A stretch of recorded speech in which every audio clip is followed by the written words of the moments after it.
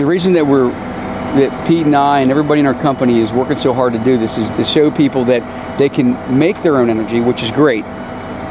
But the bigger part of that deal is that they can not use as much conventional energy, which in our state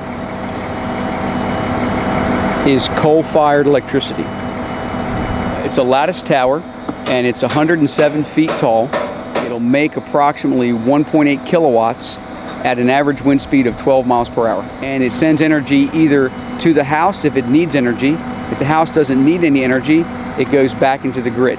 You can't make money doing it. What you can do is make some of your own energy, not burn as much coal, and feel good about doing that. The cost involved of not doing this, of not finding alternative sources of energy in a world that's energy hungry and depleting our primary source, which is all fossil fuel, is much greater than a payback period of 10 years. This is a payback period of hundreds of years, hopefully, for my grandkids. So yes, it's costly, it takes a while to make it back, but the cost of not making it back is much bigger.